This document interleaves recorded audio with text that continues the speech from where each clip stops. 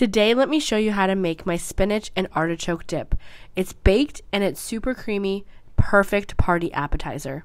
Start off with a can of artichoke hearts. I chop mine up into small pieces. Then add that to a bowl with cream cheese, garlic, mayo, sour cream, Parmesan and Asiago cheese, spinach, spices, and mozzarella.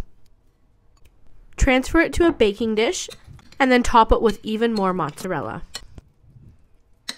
Bake it until it's nice and bubbly. And you're going to want to save this recipe because it is so good.